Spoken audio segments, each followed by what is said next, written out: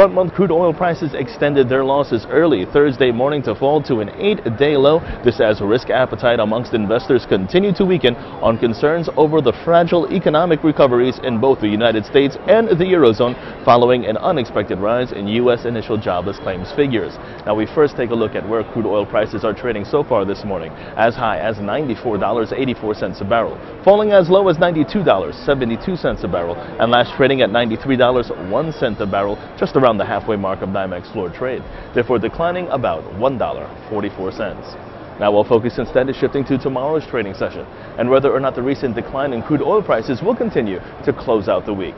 In other trading, heating oil futures last at $3.09 a barrel, and natural gas futures last at $4.02 per 1,000 cubic feet.